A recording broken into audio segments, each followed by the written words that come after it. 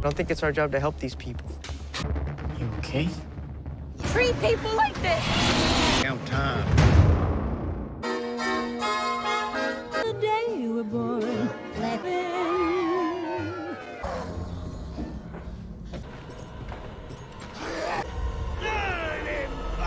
For that bounty too, huh?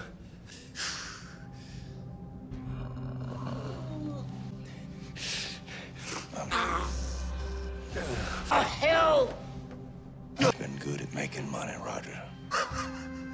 I know it's hard up here, but you don't.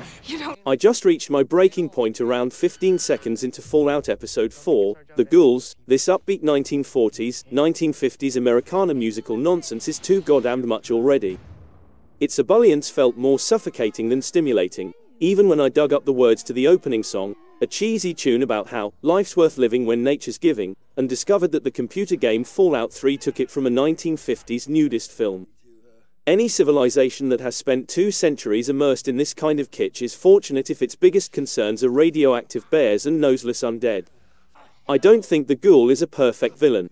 His shock value tough man language and his entire, "I'm you, sweetie, you just give it a little time" thing bother me so much that I think it's time to stop calling this garbage video game dialogue. What type of lesson he's attempting to teach me is unclear to me. I understood that he wasn't attempting to impart any lessons to Lucy at that moment, when he was coolly and systematically chopping off Lucy's finger in retaliation for chewing off one of his own. You want to think that he's trying to make her more resilient and shake her innocence, but the way he dribbles his water in front of her, gloats while she downs radioactive animal poop or whatever the hell it is, chops off her finger and then sells her to organ harvesters, who probably won't see her again, makes that impossible to reconcile. He is simply acting cruel because that is who he is. Just before he blows the head off a bad guy in a movie, he describes himself as a villain in an old Mexican eulogy about how a person was ugly, strong, and he had dignity. This is his old, completely human self.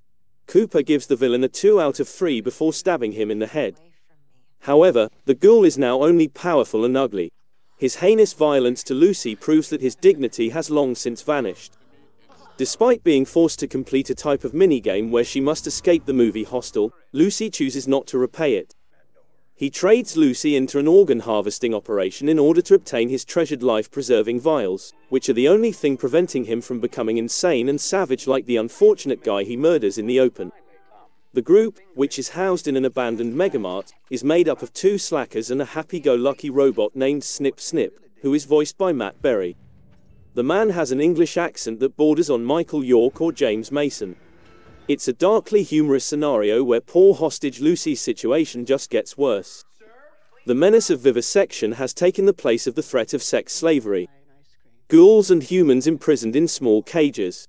Freezes brimming with severed limbs. Drawers stuffed with amputated digits. Men who want live organ donation while keeping their eyes fixed on the breast tube. Lucy manages to get away, but not because of herself. She didn't realize that the organ traffickers she was ordering to be released were actually wild ghouls. She hasn't given in to the ghouls' brutal interpretation of America, despite being born again and outfitted for life in the wasteland. That is, on a personal level, she continues to be well known in a community made up only of the offspring of those who were wealthy enough to escape the destruction caused by nuclear war and leave everyone else on their own. Despite this, she doesn't murder the ghoul or let him perish.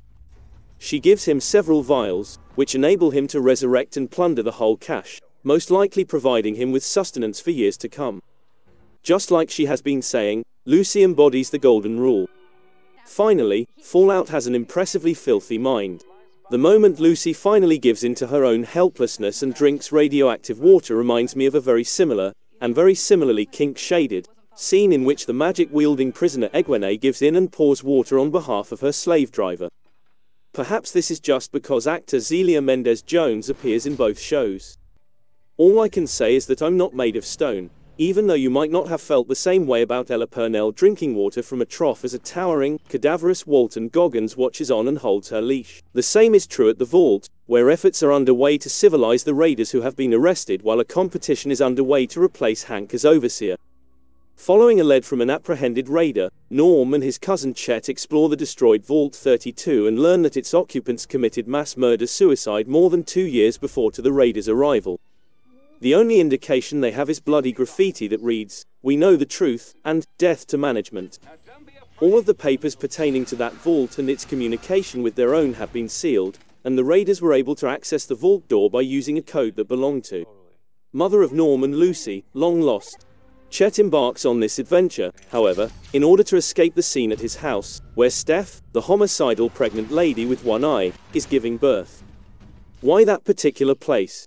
Because she offered her late husband's belongings, dressed Chet up in them, jumped his bones, and had her water break nearly instantly when his fingers touched her bathing suit region, all in an attempt to coerce Chet into acting against the raiders.